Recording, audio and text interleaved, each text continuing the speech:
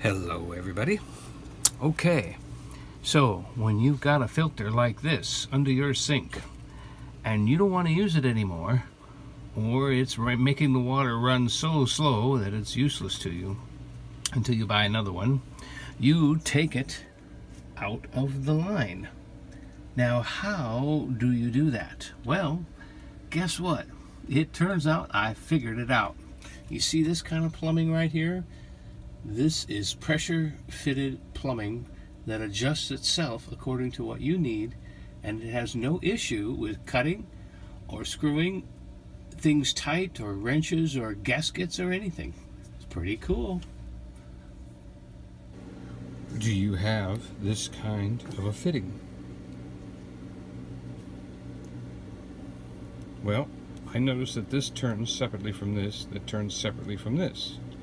It turns out there's a little, see this little separator right there? If you push right there, this whole piece comes off. Now don't let that scare you as it comes off. You're like, oh no, what do I do now? Well, it turns out this is a pressure piece as well. Okay, see that little gap right there? You push that gap towards the thing and it pops right. A quick interruption for this little gem which was staring at me, laying right over here. I heard something come loose, but I didn't know what it was. So if you have this, it took me a little while to figure it out, but right there, do you see that little notch? That notch goes up in that hole up here in this, and it just pops out. Then when it goes back in, you press in and you'll feel it catch, tug on it, and it won't come back out. Once it's reattached, you can see that it'll flex for the pressure of the water, but it will not come back off. No cutting required. And then, of course, that's where I use this to just redirect it right to that and bypass the filter. Okay, we're back. So, take two. This slips on to there. We talked about that. That's on now. As you can see, it's flexible. If you push here, it comes off. You can cut it to the length you want, press it back on. It stays on. Then this small end goes on,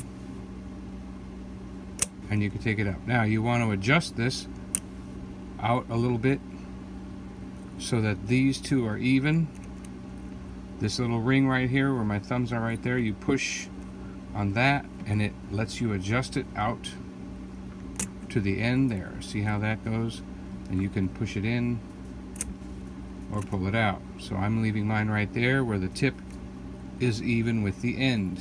See how they're flush. Alright, then here, this is when the black rubber gasket goes on. So you've got the gray one that I put on in there earlier and slipped inside, and this one goes on there.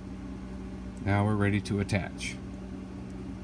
Now, once the threads first catch, don't be fooled. The threads catch and it tightens down and you think, oh, I'm done. But you're not. You see, you have to actually, see that space right here? That little lip, that has to disappear. You actually get tight. And then all of a sudden, it'll go past that point and then get loose again. And when you get loose again, then, see, now that gap is gone. That gap is gone. This is good. See? All is well. There is no screwing, no tightening, no nuts, no bolts. I could, if I wanted to shorten this up or move this, I could just cut this, pull that little piece out, and put this back in. It has no fittings or anything. It's really, really nice. Pretty good for Holiday Rambler 20 years old, huh? Alright. We now have completed our final pressure test, and as you can see by the walls, there was a few little troubles, but it just happened to be that this was not pushed in far enough, and this was in too close, and this did not go on all the way. See that part right there? That's got to go all the way to that bottom piece to know that you've got a good tight seal.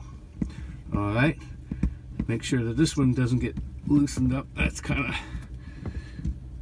got loosenable while we were working on the other one.